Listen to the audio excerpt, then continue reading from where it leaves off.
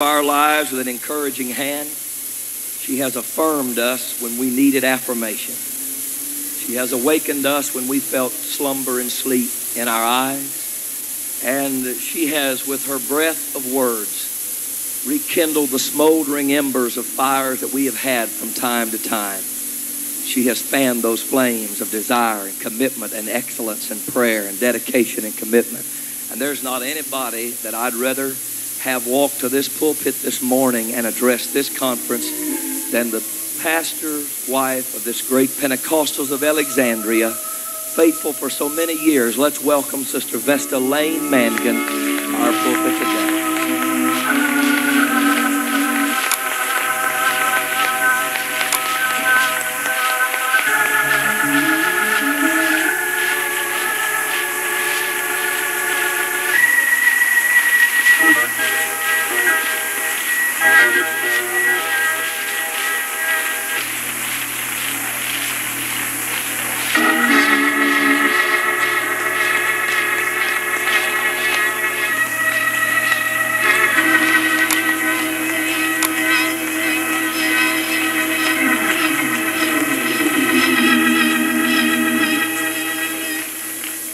You may be seated.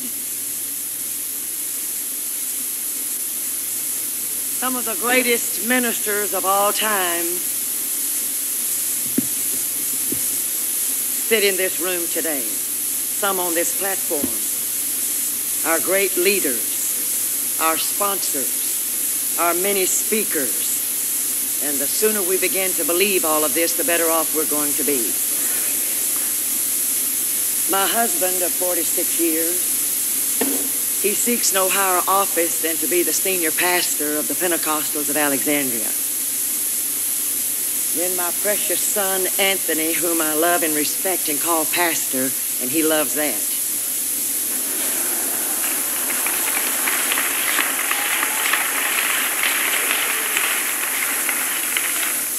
But on this day following the Day of Hearts, what could be a greater thing to tell you than God so loved the world that he gave his only begotten Son, that whosoever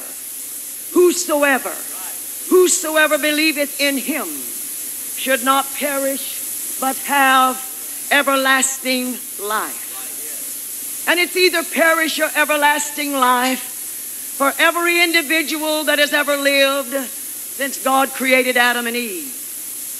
And for that reason, though I speak with tongues of men and of angels, and have not charity, agape, God love, I am become a sounding brass and a tinkling cymbal. So this is not a sermon or a lecture or a message to fulfill a duty, an obligation, or a responsibility. You will not hear or see a genuine example of the awesome subject.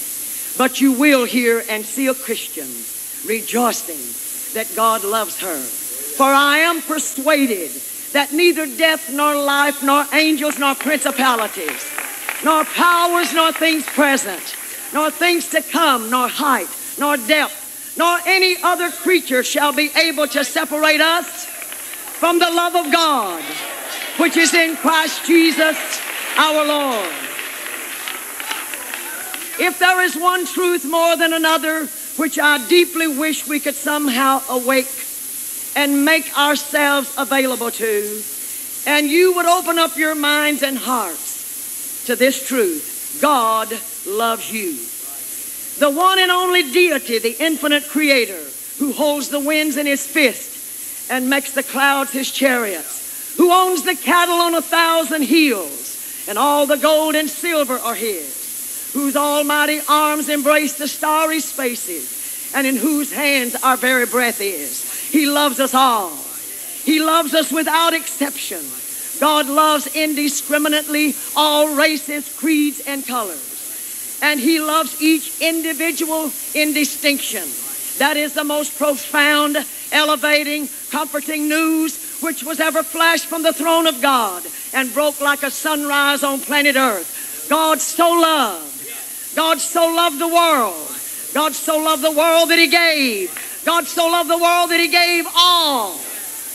And when once that superlative wonder grips your mind and it is gratefully responded to, your whole life outlook will be dramatically transformed. For God, the universe, history, mankind, human life will all assume new meaning. It will put a new life in your mind. It will put a new song in your heart. It will put a new calm in your spirit. It will put a new restfulness amid adversity, a new confidence concerning the unfolding of the future. The love of God to all men everywhere is the high pinnacle of biblical revelation. Everything else has to climb up to it. Jesus Christ is the peak expression of it. The cross is the intense point of it. The gospel of whosoever will is the blood-bought salvation, is the magnanimous outflowing of it. Calvary's love, it's bigger than our biggest sinning. It forgives transgressions beyond counting. It gives release from the heaviest burden of guilt. Calvary's love sought us. Calvary's love bought us. It was there at that old green hill outside Jerusalem that we first heard the heartbeat of that infinite love. I don't know any better news to tell you today than God loves you. God so loves you. God so loves you, He gave all. And the idea of a God who gives all without condition and loves us all just the same and just as we are, that's incredible. Yes, it is, but it is true. For when we were yet without strength, in due time, Christ died for the ungodly. For scarcely for a righteous man will one die, yet peradventure for a good man some would even dare to die. But God commendeth His love toward us, even while we were yet sinners, Christ died for us.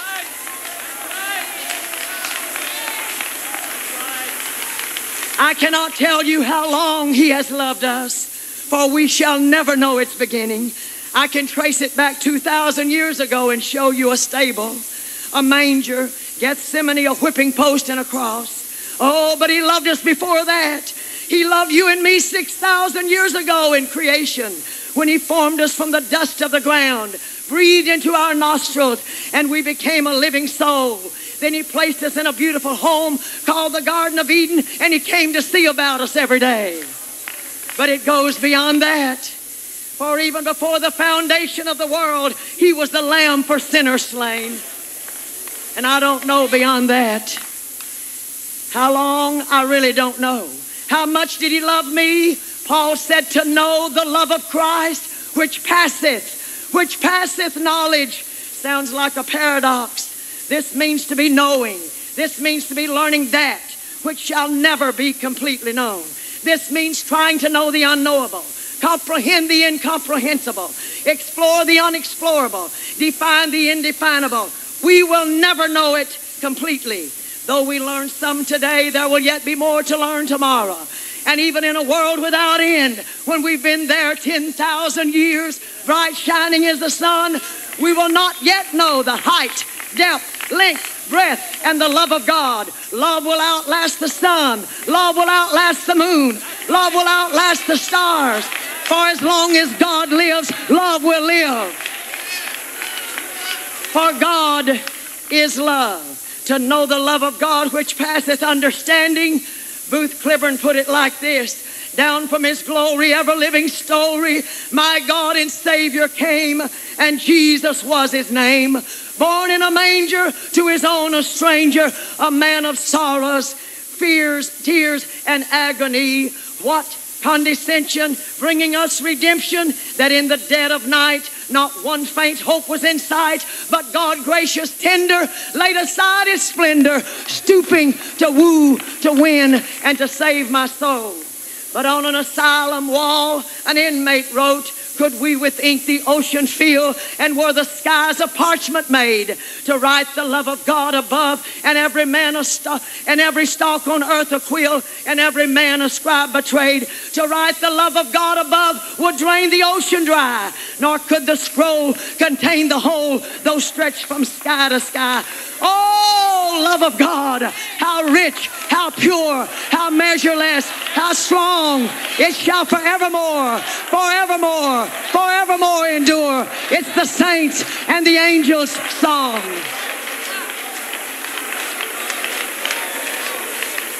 How much did he love me? I really don't know, but enough to lay aside his robes of splendor for a borrowed peasant's gown. Enough to trade a gilded throne to be hanged on an old rugged cross. Enough to trade a royal diadem for a crown of thorns. Enough to trade a scepter for a walking stick. Enough to quit living with the holy angels crying, holy, holy, holy day and night, for a jeering mob screaming, crucify him, crucify him, crucify him. He gave up heavenly manna to come and be unhungered. He left the river of life to come and cry, I thirst. He gave up a heavenly host to come and be alone in Gethsemane and pray until his sweat became great drops of blood. For our sakes, he gave up riches that we could be made rich. He became poor that in his poverty we might be made rich. He came to where we were to bring us to where he is. He gave up no rest. He gave up rest for no place to lay his head. And we hid, as it were, our faces from him. But he just kept on loving us still. He loved until he gave all. I don't know how much he loves me, but enough to be despised and rejected of men, and we esteemed him not. Enough to be stricken and smitten and afflicted of God. Enough to be wounded for our transgressions, bruised for our iniquities, chastised for our peace, and whipped for my healing. He loved me enough to pour out his soul even unto death. He loved me to be numbered with the transgressors. He loved us all to bear the sins of all. And he made intercession for all transgressors. Enough that in the days of his flesh, he prayed all night, many nights, and a great while before every day. He prayed when he was hungry. He prayed when he was tired. He prayed when he was lonely. He prayed when he was popular. He prayed when he was unpopular. He prayed when dying. He prayed for the Pharisees. He prayed for the Sadducees. He prayed for all sinners. He prayed for all men. He prayed always. And now he ever liveth to pray and make intercession for every one of us. I don't know how much he loves me, but enough to cry, forgive them, for they know not what they do. Enough to go to Joseph's tomb for 3 days and nights. Enough to look Simon Peter up after the resurrection, and who had cursed him and who had denied him. We'll never know how much. It passeth finding out. It's better defined by actions than by adverbs anyway. We shall never know its beginning. We'll never know how much. We shall never know its cost. But thank God we shall never know its end. It cannot be extinguished. God's love is unending, undiminished, forever, eternal. It's stronger than death. Death can't destroy it. Death can't kill it. It can't be killed. It's a book you'll never complete. It's a search you'll never end. You'll never drink it dry. It'll never run dry. It'll always be there. Use it today. More will be there tomorrow. It's broader than the ocean. It's deeper than the sea. It's longer than time. It's deeper than hell. It will last eternally. It can never be fully known. It passes knowledge. It costs all. Has no beginning. Has no ending. Love has no beginning. Love has no ending.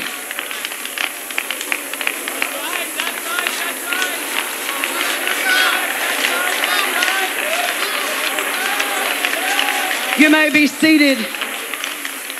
And to think, please think, that love has been manifested toward you and me. The love of God, which was in Christ Jesus the Lord, has been manifested toward you and me. It has been bestowed upon you and me without reservation. No wonder the Apostle John, the beloved John, who moved in a circle of love, cried out, behold, what kind of love is this? What manner of love that he hath bestowed upon us, that we should be called the sons of God. I don't know when it began, and it will never end. I don't know how much he loved me. I don't know the cost. I can't know why, but he loves us, and I thank God he did.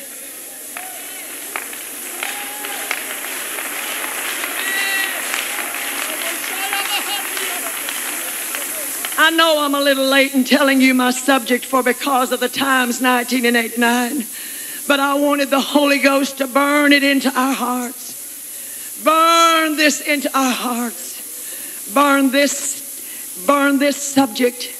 Loving the way Jesus loved. Loving the way Jesus loved. No beginning, no ending, forever. Death can't kill it. It will last eternally. Loving the way Jesus loved is the only way we're going to make a difference in our world. Loving the way Jesus loved is the only way you're going to make a difference in your city, in your church, in your ministry, in your life, in your world. The only way we will make a difference in this hurting, bruised, bleeding, broken, diseased, lonely, confused, prodigal world is loving the way Jesus loved. And love so amazing, so divine, demands my all, my soul, my life. Say my all. And that's why he was so very, very careful to define the kind of love he was calling his disciples and would-be disciples to. Jesus said, a new commandment I give unto you, that ye love one another just like I have loved you. And by this shall all men know that you are my disciples, if you love one another as I have loved you. And a little later he continues the same theme and emphasizes that this is my commandment, that you love one another as I have loved you. For no greater love hath no man than this, that a man lay down his life for his friends. As the Father hath loved me, so have I loved you, and you continue in my love.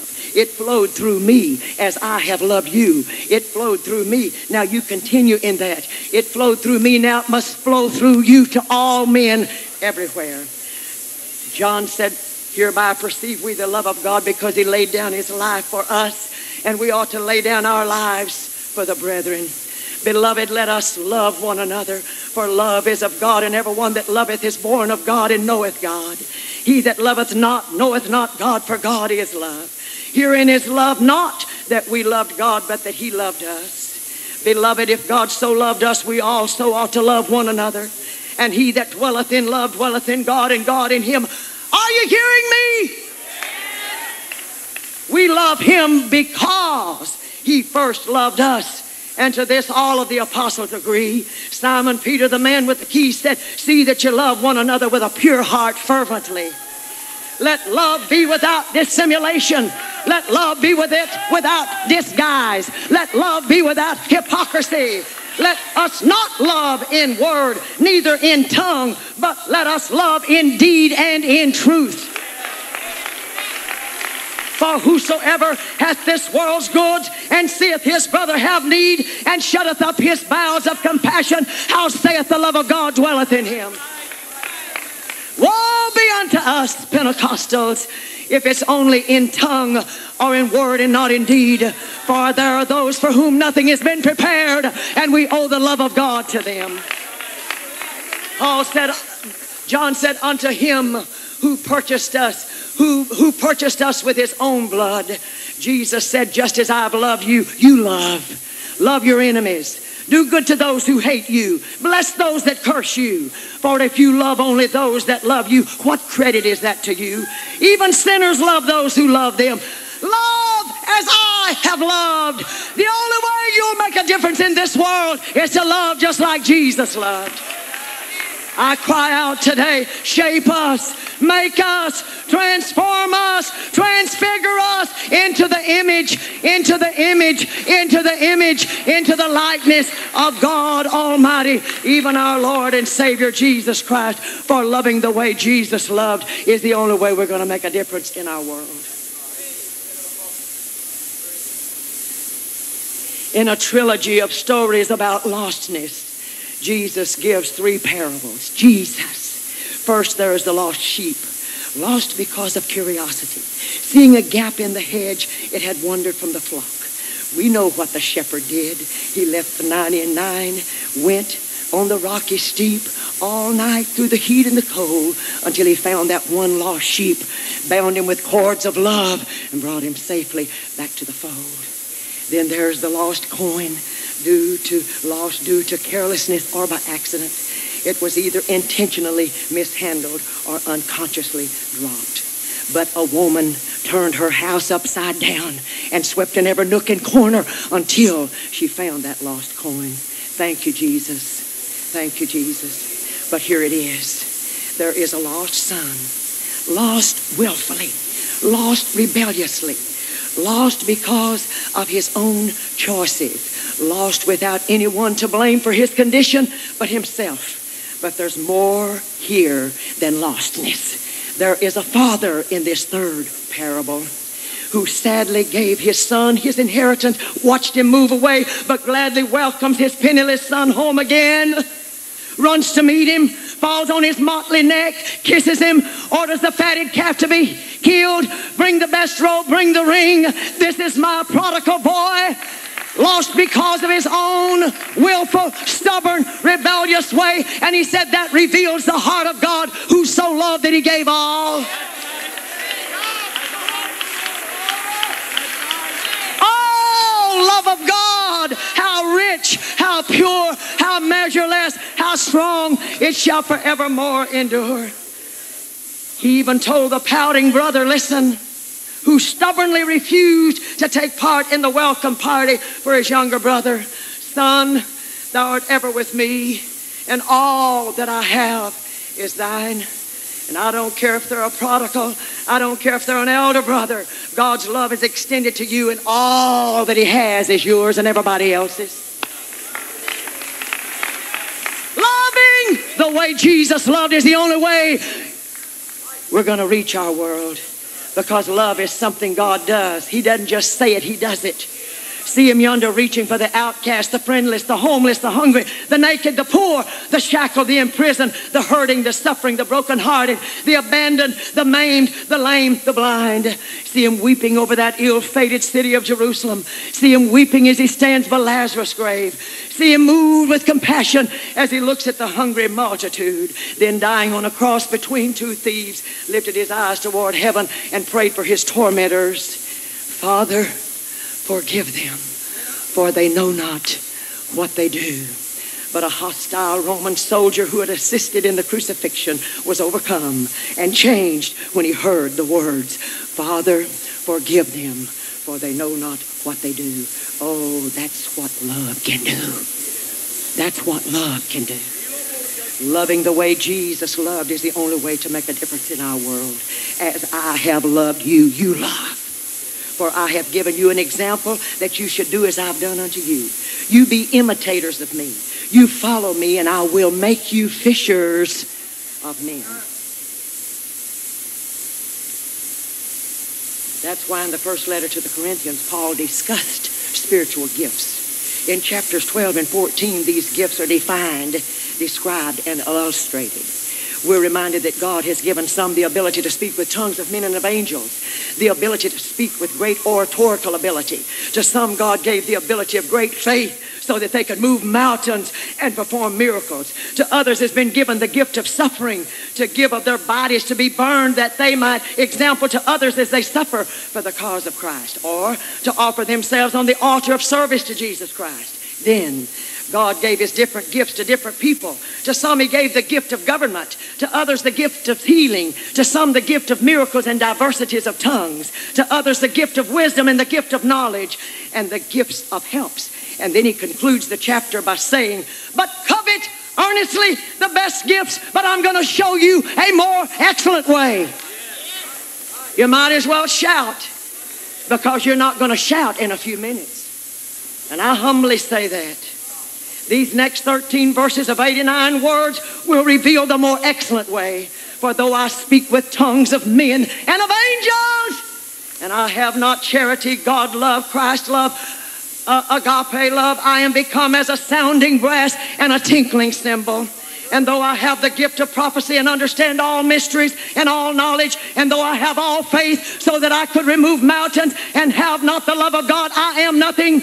And though I bestow all my goods to feed the poor, and though I give my body to be burned and have not divine love, I am nothing. Might as well shout, folks. If it's getting through, you might as well shout. We're nothing. We're sounding brass and tinkling cymbal until we get the love of God as He loved.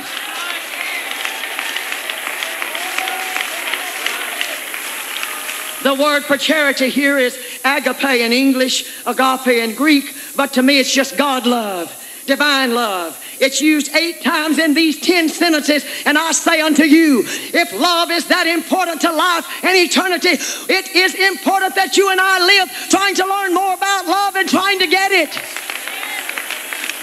It is not filial. It is not eros. It is not even common to man. It has no counterpart in human experiences. It has no comparison. The love of God, agape love, divine love, is shed abroad in our hearts by the Holy Ghost. It requires continuing dependence upon the Holy Ghost, for he who has the gift of tongues is supposed to have the gift of love. And he who has the gift of faith is supposed to have the gift of love.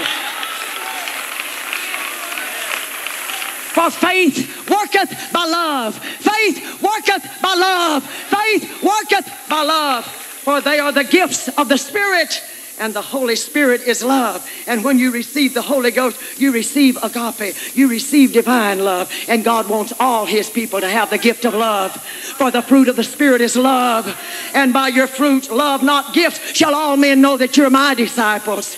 And that's why Paul says, if we speak with tongues of men and of angels, but do not have that kind of love, we're a sounding brass and a tinkling cymbal. I have become a noisy gong or a clanging cymbal. Tongues, no matter how exotic or complex, without love are nothing.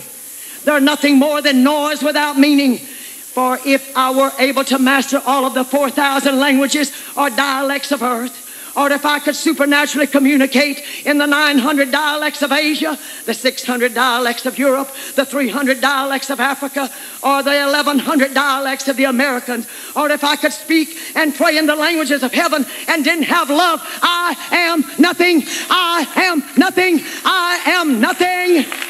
It would all be simply noise without meaning, and it will profit me nothing.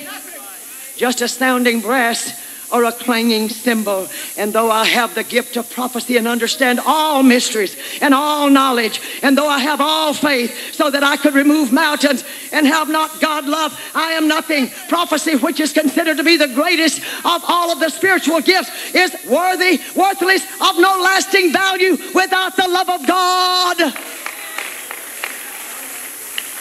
Though I have the rare gem of knowledge to be able to answer all of the unanswerables in Scripture, although I have sufficient faith to move mountains or move hills from their places, without love it would only startle the witnesses and change earth's geography. For if I give all my possessions to feed the poor, and though I give my body to be burned and have not the love of God, it profiteth me nothing. Even if I hold up a lettered placard which reads, I love Jesus, and then pour gasoline over my body and ignite it so that I am burned to death, it is nothing but a waste of fuel, a waste of a life, and a waste of time. If I don't have divine love, it won't profit me nothing.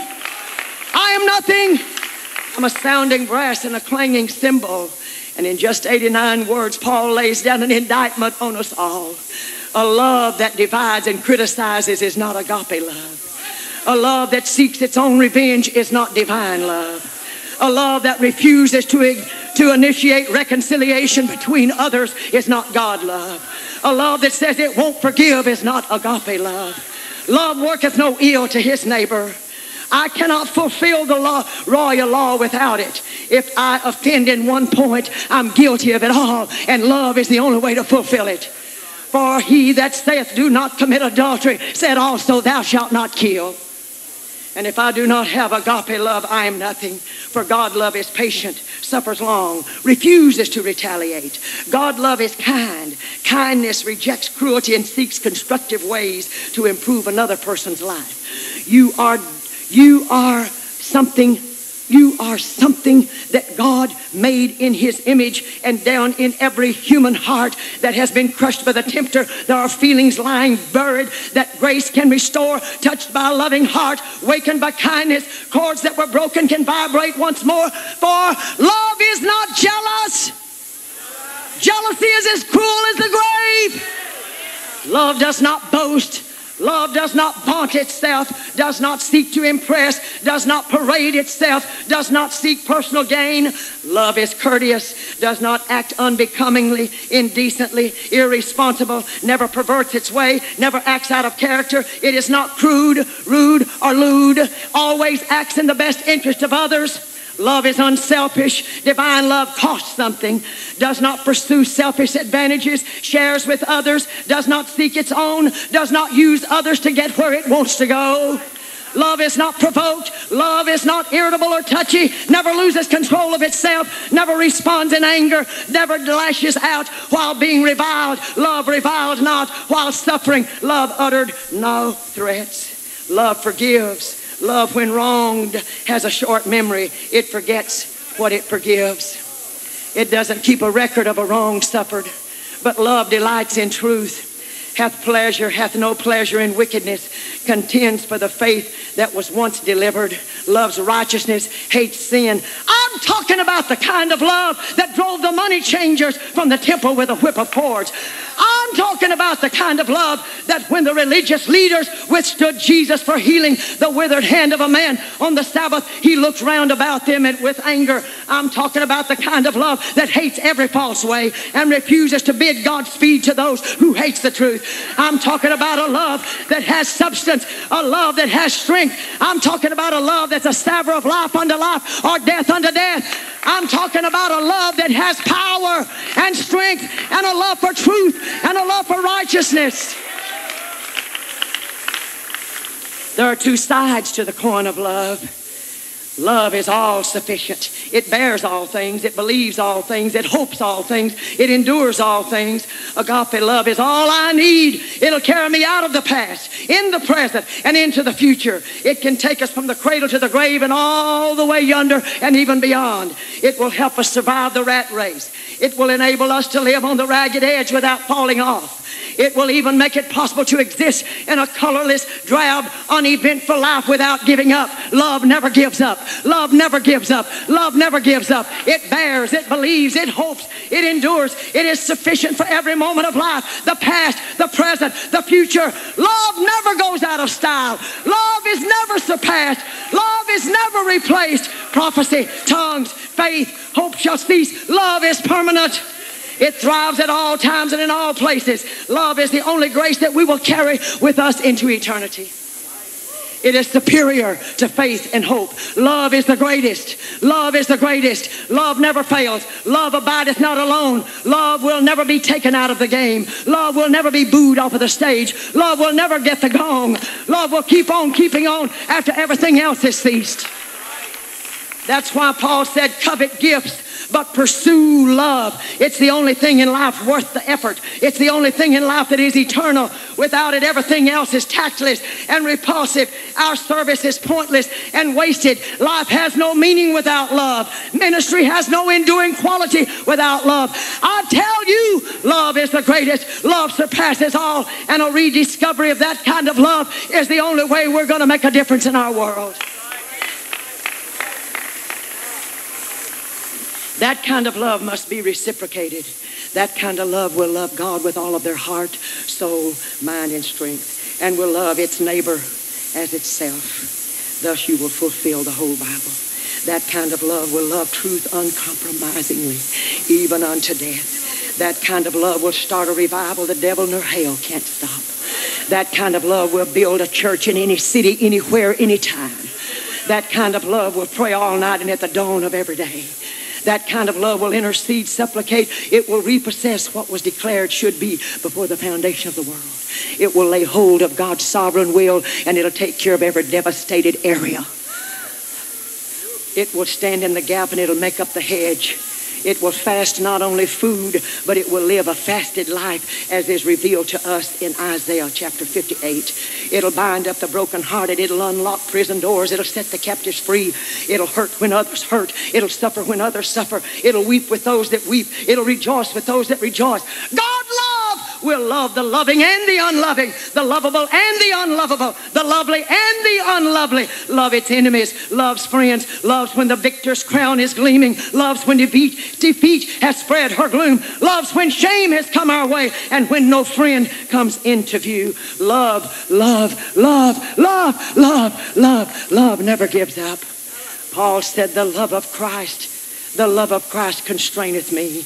I was stoned and left for dead, but I couldn't lie there. I had to get up and preach on. I was constrained. I gloried in infirmities, in reproaches, in necessities, in persecutions, in distress. I was beaten with 195 stripes. I was shipwrecked. I was weary. I was in pain. I was hungry. I was thirsty. I was in fastings often. I was cold. I was naked. And the care of all the churches were upon me daily. But love constrained me. Love drove me. Love sent me from continent to continent, from city to city. Love drove me. Love, love, love, love unfeigned never gives up. Jesus said to the church at Ephesus, you love truth. You hate every false way. You hate false doctrine. You hate false prophets. Your labors and your patience is unsurpassed, but you have left your first love. You better remember your revival. In Acts the 19th chapter, you have fallen from that revival. For in that revival so mightily grew the word of God that pornography was wiped out. Demons were cast out. Handkerchiefs from Paul's body was taken to people and diseases departed. You better go back and do your first works over. You better repent. Everybody cry that. Repent or what? Else. Say it louder than that. Repent or else I will come unto you. Say it again. And I will remove the candlestick out of its place, except thou repent. Read Acts the 19th chapter, Ephesus, and go back and do it all over again. And we better not lose or leave our first love. For to lose your first love for God and souls can become deadly. It can negate everything else you ever try to do. Repent! Repent! Repent! For history holds no record of any genuine, lasting revival without repentance from God's people. Repent! Repent! Repent! For loving the way Jesus loved is the only way we're going to make a difference in our world. And today the love of many has waxed cold. Serving Jesus has become a routine. Business as usual. Saying the right things and performing the right deeds. It has become hard work to study the Word, next to impossible to pray and fast. Going to church is matter-of-factly with no enthusiasm or joy. The anointing, the fire has been replaced for a form of godliness. No love for souls, no organized effort for reaching them, no power of God. Oh, the only way we're going to make a difference is loving the way Jesus loved. Don't you know the unbelievers in the fast lane headed for hell? He can only be rescued by the power of God. Not only must we intercede, we must get something from God every day and reach people every day. We must reach out to them with love and mercy with the truth, which will set them free. And the truth shall set them free, and only the truth. And we must pray intercedingly until the bands are broken and we bring every lost sheep and we rescue every prodigal and we find every lost coin. For let us face the grim, startling fact that we are becoming used to the thud of lost souls as they tramp the road to hell. We don't believe in a literal burning lake of fire. You mamas and daddies and preachers and Sunday school teachers can't believe in it like we say. No, we don't believe it. And until we love the way Jesus loved, that's our greatest need, folks. I've tried not to slow down, but we've gotten so used to the status quo. In my words and yours could be the mess we're in. We've just gotten used to it. We've gotten used to having church with no revival. With no souls. Nobody ever being baptized, just used to it. Draw my check, get my money, go my way, have a good time, take more R&Rs than I do anything else. Lost. We've lost the power to weep. We've lost the power to wrestle, to plead, and to agonize. Oh, lost souls, we're guilty. We're guilty. We're everyone guilty. We're everyone guilty. 1,000 million souls are dying. with no conviction of their lost condition, simply because we lack deep convictions about eternal woe and a burning lake of fire. I want that to grip me today. I tell my husband, I tell my son, I want to be a changed woman when I leave this pulpit today. I don't have what I'm talking about, but I'm going to pursue it with every ounce of strength that I've got. One life will soon be past, and only what you do for Jesus Christ will last. Revival campaigns are coming and going. Cities, towns, and villages are just as lost as ever. We've become so professional and mechanical, cold in our efforts, we're not reaching for souls. No passion, no agony, no tears, no fervency, no bleeding, no burden, no real love. No holding on to God with a deathless, despairing grip. If men go to hell, who cares? It is impossible to win souls with cold hearts and dry eyes. There's got to be a deep humility of soul with mourning and fasting, with intercessions and groanings that cannot be uttered. Then God will work, and only then. And I ask you today, are you a sounding brass and a tinkling cymbal?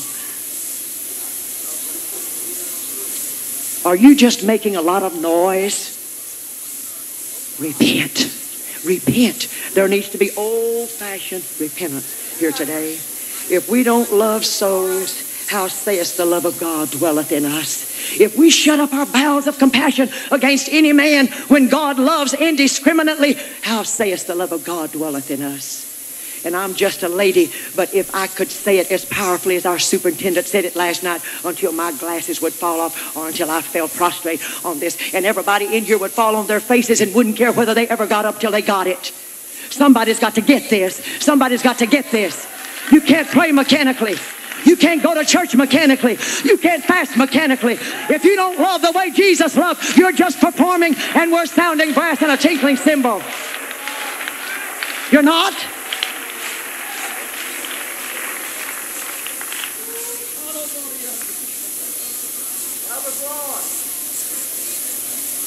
Somebody ought to cry out, repent. Somebody ought to cry out. During the great Welsh revival, Dr. F.B. Meyer saw Evan Roberts pray in such agony of soul, it seemed as though his very heart would break for the lost. A friend of Dr. Meyer's who stood near him said, "This is too dreadful. I cannot bear to hear this man groan so I'm going to start a tune or something to drown it out." Dr. Meyer said, "Whatever you do, please don't do that. Because what this man's got, I've got to get. I want to get it until it sinks deep into my soul. Because I've preached the gospel to great masses of people, but I've done it with dry eyes. I've done it with a heart that was cold toward them. I did it only to perform and for people to say you've preached a great message." He said they remained untouched, they remained unmoved, they remained unturned, and I never had revival. Dr. Meyer fell on his face and cried out, "My God! My God! Let this man's agony touch my own soul. My God, let me pray like this boy prays. My God, let my heart break like this boy's heart breaks, for he loved souls and I loved only preaching. He loves praying and I loved only praise.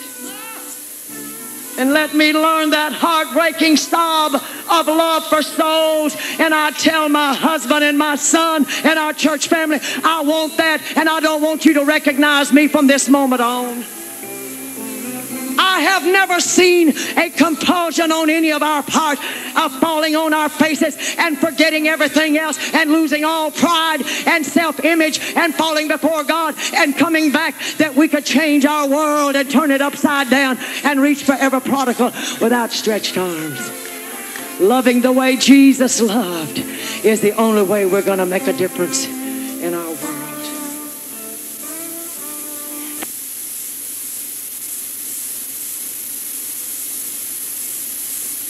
Wrestling in prayer is something more than breathing a 2-minute prayer before hopping into bed or stepping into your car in the morning.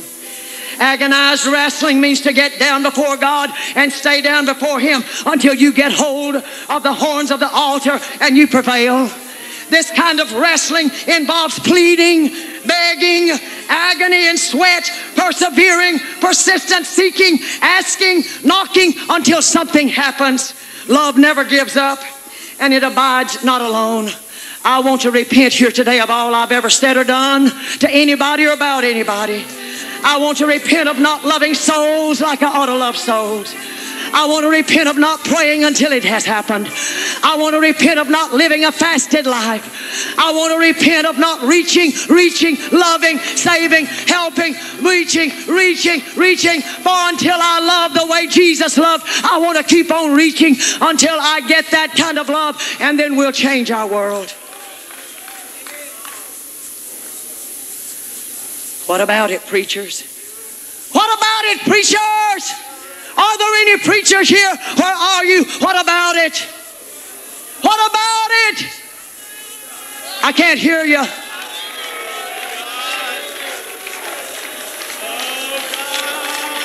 What about it, preachers? What about it, Sunday school teachers? What about it, workers? What about it, helpers? What about it, mama? What about it, daddy? What about it? What about your children? What about your church? What about your city? What about your class? Unless someone intercedes, there are those who will never be saved. Unless someone intercedes, there are those who will never be saved. Unless somebody repents, unless somebody forgives the $20 instead of the 20,000 that was forgiven you, until somebody repents and until somebody forgives and until somebody holds on to God and stands in the gap, there are those who will never be saved. There are those who will never be healed. There are those, we need people who are willing to be intercessors. This kind of praying, motivated by Christ's love, is the key to the great revival of these last days. All of the great moves and manifestations of the Spirit of God must be born in the spirit of groanings and travail. We must bring them forth from the bowels of our being, as is said of the true mother in 1 Kings chapter 3, for her bowels yearned upon her son. The church must begin to give birth now. When Zion travails from her innermost being, it will happen. George Whitefield cried, "Give me souls or take my soul." David Brainerd said, "I care not where I go or how I live or what I endure. Just let me save souls. When I sleep, I dream of them. When I awake, they are first in my thoughts." No amount of scholastic attainment, of able or profound exposition, of brilliant and stirring eloquence can atone for the absence of a deep, impassioned, sympathetic love of human souls. The seraphic John Fletcher said, "Love, continual, universal, ardent, fervent love is the soul of all labors of a minister." That's it in a nutshell. Are you a sounding brass or a clanging gong? One of our pioneer ministers before the days of automobiles said that he quit his work in the middle of the afternoon. He hitched up his horse. He drove 20 miles to pray with a man whom he felt was drifting far from God. He said, "I just couldn't help it. My love and my concern for him was so great, I couldn't rest until I'd done my best to bring him back to God. I didn't want him to be lost. Love constrained me." This is the thing that the rank and file of the church and the preachers and the rods must recover. For loving the way Jesus loved is the only way we're going to make a difference in our world. For the sake of the tape, I continue. The evening sun was setting on the Judean hills, and there was an auction block where the auctioneer was auctioning slaves to the highest bidder.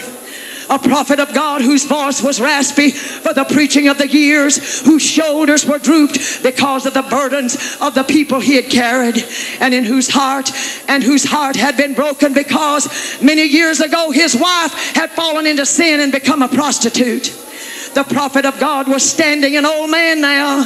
He was standing there in the auctioneer's presence, just watching the slaves as they were sold.